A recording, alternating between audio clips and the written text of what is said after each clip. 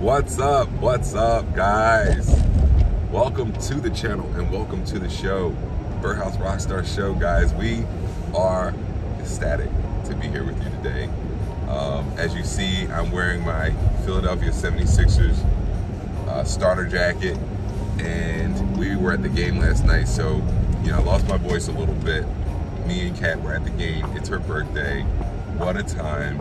We'll talk a little bit more about it in Big Sports Talk, but before we get started, Michaela, what's going on, baby? How you doing? What's up, guys? I am so excited that you are on the show watching us right now, and just don't forget to subscribe and stay tuned. Oh, I love it. Guys, listen, big show today. We got a big show planned for you. Bella, what's going on, Bells? Hey, guys.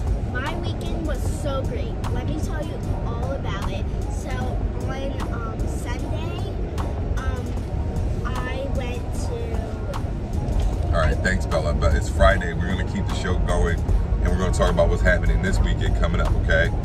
All right. So, guys, listen, big show. We got out early. We were figuring out our light situation in the car. One thing I'm trying to teach the girls is being resourceful. All right, what does being resourceful mean? It means using everything you have at the time that you have it, right? Not saying I don't have a spoon, but figuring out how a fork could work, or vice versa. Or you don't have a knife, but a fork would work. Or you don't have lights, but your cell phone will work, right? Figuring out how to make something work rather than trying to find reasons why it won't work. Let me tell you, in life, you will be better for it if you figure it out rather than find reasons why not. If you figure out how to use a shirt as a cloth or as a costume rather than saying you don't have a costume. If you have scissors, a shirt, paint, and other materials, you have a costume, but you just don't want to make it yourself. And that's the problem with the modern world, is that we get so used to consuming and buying everything that we use rather than figuring out how we can repurpose and reuse some of the things we already have. So being resourceful is one of the things I want to teach my girls. I want to teach all my kids. I mean, I got 3 girls and my boy, but all my kids, I want to understand levels of resourcefulness. And I think it's even more important for girls to be resourceful, because boys are naturally going, now sure, the technology and modern world has ruined a lot of things for both genders, but it's important for girls to be resourceful because they can add a lot of value to their families and to their kids and to themselves in the future when they are the ones being resourceful, right? They can be helpful and think critically about, wow, why can't we do it this way? I like my kids to always consider options and questions. I encourage them to ask me questions and be curious. And when they ask me questions, I respond pretty good because I like answering them. So, it's no question that you can't ask. Anyway, went on a tangent. I love these girls. I love how resourceful we've been with the show, with the conditions, in the car, with the twins, with the posting. It's very, very tough. So guys, support the show. Like, comment, subscribe, join our community, and just let us know what you like on the show, because it does take a lot of work to put this together for you. We love that you're here. We love that you're watching. We love doing the show for you.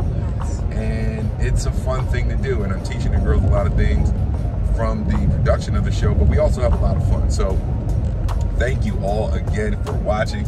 Let's jump right into some big sports talk, guys. Big sports talk, guys. What's going on in the sports world, Michaela? Well, I just heard from my dad that the 76ers won last night. Oh, yeah. And they were in the front row. They had good seats. Oh, they were literally on the floor. Oh, yeah, that's correct. And my dad was on TV. Cool. And, pretty cool. Let's see. The Eagles are playing tonight? Eagles are playing Sunday, baby. Oh, Sunday. Big game Sunday. So thank you for that report, Michaela. That was great. Yes, all the things she said, I'm just going to say that was true. We were at the game last night. Big win by the Sixers over the Raptors. Me and Mommy were on the floor. It was pretty cool. Phil Pio, shout out to Phil Pio. We got a call from Phil Pio. He saw us sitting there. text me while I was sitting right there. I'm like, yeah, I'm at the game. You know, asked him about the game Sunday, because I know he had season tickets. We're gonna be down there, guys. Big game Sunday. Big game. I mean, there's no bigger game at the Link this year, for sure. I mean, that's hands down, until we make the playoffs. And even then, it still might not be as big as this Cowboys game coming up, because, you know, it's the Cowboys. As much as I don't appreciate their fans and their team at large, you know, it's always a tough game. They are our biggest rival in the league, certainly in our division. All right, we're 7-1. Last year, we had a tough go of it down in Texas when we needed a game. And Jalen was resting up because we had already won 13 games. But we needed one more to clinch everything. And Jalen came back that last game of the season against the Giants in a pretty tough game and won it. But, you know, Jalen comes through when you need him. But we had Gardner Minshew in there playing the, I think it was the first the Cowboys, then the Saints. And we lost both games. Now, sure, they didn't matter in the big scheme of things as long as we won one of those last 3 or 4 games. But we needed Jalen to come in the last game to do it. But here we are, up against the Cowboys in Philly on Sunday. It's Mommy's birthday on Monday, so big day, big weekend for Eagles, for Sixers, for us, for the Birds. All right. You see I'm wearing my Sixers jacket, guys, and I wore it today because I wore it last night, but I figured it'd be festive for the show and, you know, something to talk about. So, you know, Kat really loves the jacket. She wants one just like this. I love it too, and the fact that we were on the floor and I had my Sixers gear on felt pretty good. So, fun night, man, fun night. I gotta tell you, we had a great time sitting down there, like right in the action. You feel like you're at LA Fitness or at Lifetime watching a pickup, but a really good pickup game, a professional basketball game. So anyway, big sports talk. All right, we love it. Eagles, Sixers. All right, Bird Gang right here. Bella, what's going on, Bella? So, about the sports talk. I'm just asking, how you doing, baby? I'm doing great. All right. And next Monday is Mom's birthday. Oh yeah. And Brittany is coming over, so stay tuned. Oh, stay tuned, baby. We'll stay tuned. Let's go, and I was gonna do, since it's Friday, I'm gonna throw a little different mix in there. I want one of your pledges, guys. I want it really good. I want you to pick the one that you can hit, the one you know you can hit it. All right? Okay. And I want you to hit it. All right? I want you to dedicate it to somebody briefly before we get started, and then hit the one you think that you are going to do the best at. All right? Who's up? You up first? Let's go. Which one? Tell us which one and who the dedication that I want you to hit. I'm going to be dedicating my Pledge of Allegiance to Brittany because she babysat us last week and she cared about us. This is a big deal, big deal. Yep. All right, let's hit that Pledge of Allegiance, baby girl. I pledge allegiance to the flag of the United States of America and to this republic for which it stands, one nation, under God, indivisible, with liberty and justice for all. God bless America. All right, I would say she hit that one. All right, guys, that was delivered perfectly. All right, I mean, you can't really say anything about it. That was pretty good. Bella, which one you gonna hit? I want you to hit it though. Like, you gotta hit it. Pick the one. All right, pick the one you're gonna hit. I'm dedicating my Pledge of Allegiance to Jane because she was new to our house and she did a great job babysitting. That's fantastic. I love to hear it. Go ahead, Bella. I pledge allegiance to the flag of the United States of America and to the republic for which it stands, one nation, under God, indivisible, with liberty and justice for all. God bless America. Love it. All right, guys. So we got the affirmations out of the way. And we already talked about Big Sports Talk. Oh, I forgot about my bracelet, guys. This was pretty cool. They give you this if you're going down to the floor. If you're going all the way down, just so I guess they know who's who down there. But, excuse me. I told you I lost my voice a little bit in the winter. The change of seasons giving me a little unwanted congestion. But anyway, as we move forward, guys, listen, we have been thinking about Waldron, the centennial, the gala. It's a lot to be thankful for, a lot to be grateful for, but a lot to think about as our school goes into the next 100 years. As we celebrate the past 100 years, we got to thinking about Waldron's mascot, Stripes, the tiger. And you know, I wanted to ask Michaela what she thought. We've been thinking about tigers and Stripes and Waldron's mascot. What's going on with Stripes? Well, hey guys, I'm Michaela Bird, and I go to Waldron Mercy Academy. And I've been thinking too, like, why is Stripes a tiger? Wait a minute. Stripes isn't a tiger. He's a human. Wait, Bella. Stripes is a tiger, okay?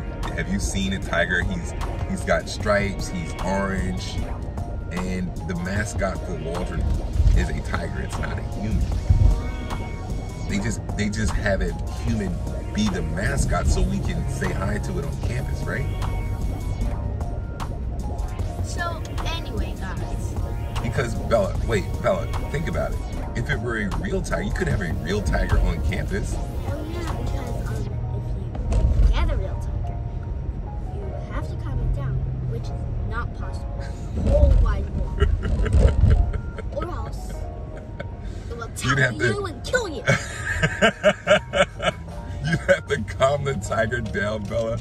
Yeah, of course you can't calm the tiger down. That's why they use a person to dress up like a tiger. But Stripes is a tiger, Bella. Got it. You got it? Got it. I don't know what made you think Stripes was like a human. Doesn't he look like a tiger? Yes. He's standing up. That Which is tiger would stand up? That is true, but it still doesn't change the fact that Stripes is a Which tiger. tiger doesn't? That's true. We passed Waldron. No, I'm just going in here and just wanted to make a loop. But no, so yes, so Michaela, back to the story. Yeah. You were thinking, I was thinking, Why? why a tiger? Yeah. And I asked Miss Flynn. I got some good information from Miss Flynn. And now she Miss said, Flynn, who's Miss Flynn again? Miss Flynn is the treasurer of the school, and she really helps me. And she was at the game. And she's been there for a long time. A long. She knows so much about Waldron that who else would you ask, right? You got to ask Miss Flynn. So you went to Miss Flynn's office, and you're asking her about the history of the mascot, right? And she says, well, we chose a tiger because they're mighty and strong, and they always finish the race whether they're in first or 8th place. Okay. But here's a funny fact too. Like, I thought they chose a tiger because they love tigers. Like, why not a horse galloping through the school on Halloween night, getting candy, saying trick or nay? And so I've been thinking, like, they chose a sheep like 70, 100s, 200s years ago. And this is this used to be our mascot, a real sheep. Oh, wow. And a football player with a foam helmet on the inside and outside because they didn't have hard or plastic helmets in the olden days. They had foam helmets. So this is the sheep and this is the football player. Well, yeah, and I was surprised, and I said to Miss Flynn, that was a bad choice. Good thing you chose the tiger. I'm glad we're at Tiger 2 now. This is we love Stripes. We love the mascot. I love what you said about why Waldron chose the tiger and the attributes of a tiger. If you had to ask me what my favorite animal was, probably be a tiger. So, so like it's very fun. It's really fun to ask like your teacher some stuff about the school. Like I asked Miss Gannon and she didn't know a thing about it. And I'm like, she said, how about you go ask Miss Flynn? And I said, okay, I'll go ask Miss Flynn. So I didn't get a chance to talk to her, but finally I got to talk to her. She finally printed out this. That is fantastic. So that is a sheep? Yes. And that used to be the... And the football player was feeding the sheep. Yes. Wow. Guys, what a history lesson on our school, Waldron Mercy Academy. We love the school. It also used to be a boarding school for boys. Okay, so yes, that is true too, right? For years, it was a boarding school for boys, and then it was only a boys' school, and then I think about 30 years ago, maybe 25 years ago, it became co-ed and started to admit girls to the school. And now it's a co-ed institution that goes up to 8th grade for boys and girls, which is fantastic because we love the school. We love Waldron. We love everything about it. So, guys, the Centennial, oh, we got light down here. All right. The Centennial celebration was fantastic. We're still celebrating, but we had a gala last Saturday.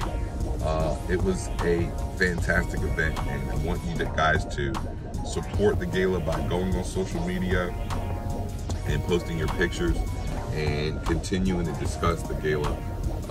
And we look forward to more celebrations for Waldron's 100th year. But that was a great story, Michaela, with the sheep. I'm looking at that sheep there. That was pretty cool. And now we got a big, strong tiger as our mascot, and we love it. So guys, great show, great weekend up ahead, guys. Like I said, we got Mommy's birthday, big deal. We got Cowboys, we got Eagles, big deal. We just came off the Sixers game. We were sitting on the floor down there, another big deal. All right, tonight we're gonna just stay low here just because we got a big weekend and we love to spend some time with the girls and the babes. And it's Friday. We love Fridays to be able to sit back and just you know, decompress from the week.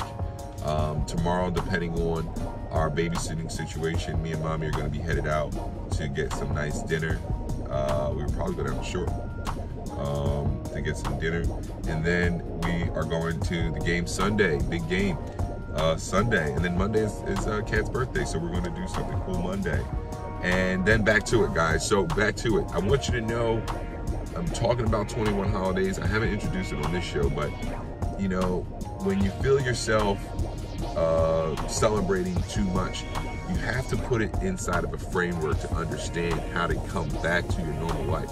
And sure, you're going to have times during the year that you need to celebrate, and there's no excuse around it, right? You can't not eat anything at the Sixers game or eat cake, or, you know, it's my wife's birthday, so I'm going to have fun. But at the end of Monday, we have to get back to our running and our lifting and our eating well.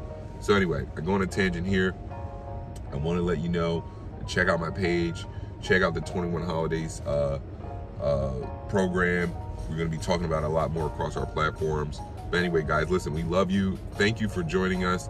Don't forget to subscribe. In 5, 4, 3, 2, 1, and subscribe. Don't forget to hit that notification bell. All right. You ain't popping. All right. Yes, guys, listen. These guys, you are not popping, guys, if you don't subscribe. Comment down below. Join our community. Have a great weekend. We had a great week. It was Halloween. It was All Saints Day. We didn't have school Wednesday. We got Mommy's birthday. We got the Sixers game. We got the Eagles game. It's a big week in the Birdhouse. We love you. Stay tuned and stay safe this weekend. We'll see you on Monday. Have a great weekend, okay? Oh, picture. Peace out. All right, and bye to the sheep. Bye to the sheep. All right. Bye. Bye. Peace out.